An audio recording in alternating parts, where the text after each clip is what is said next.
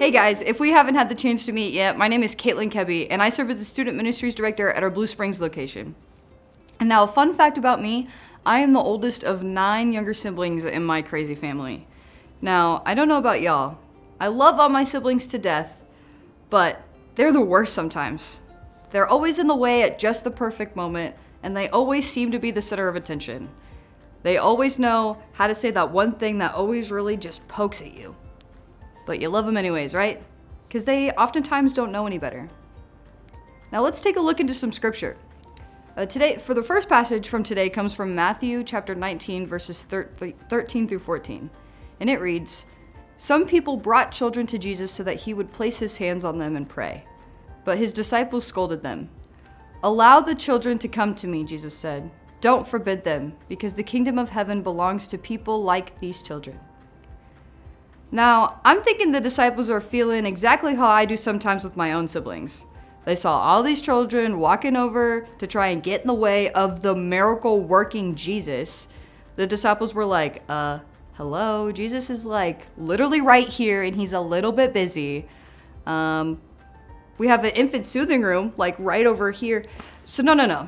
Jesus in the verse 14 even said, "Allow the children to come to me. Don't forbid them, because the kingdom of heaven belongs to people like these children."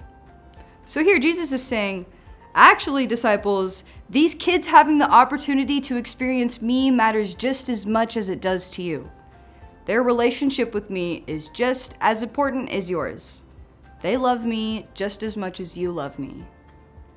And it can be really hard to feel like your relationship with Jesus is not as significant just because you're young. But Jesus said otherwise. Now, another fun fact for you is I actually struggle with this a lot myself. Now, I'm one of the newest members of the Student Ministries team, and I happen to be one of the youngest employees at Resurrection. Being young and being in a big kid director role is actually kind of intimidating sometimes. And I often catch myself saying, I'm not old enough, or I'm not experienced enough, or how could I possibly know enough? But that's what I love most about our Student Ministries team. We believe in this. Your age does not hinder you from a relationship with Jesus, and it matters. So our next scripture from today comes from Matthew chapter 18, verses 1 through 4.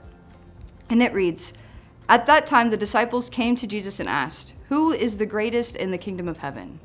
Then he called a little child over to sit among the disciples and said, 'I assure you that if you don't turn your lives around and become like this little child, you will definitely not enter the kingdom of heaven. Those who humble themselves like this little child will be the greatest in the kingdom of heaven.'" Jesus even shared with the disciples that we should have little faith like a child. But what does that mean exactly? You know, when we think about children, we often think about optimism and joy and love. Kids often don't know any better, or they act without thinking about how others will perceive them first. Oftentimes, children also have faith and trust in the consistent adults in their lives, the ones who took care of them and who met their needs. Can you imagine what our lives would look like if our faith modeled those things? The total trust in God, and a life filled with optimism, joy, and love.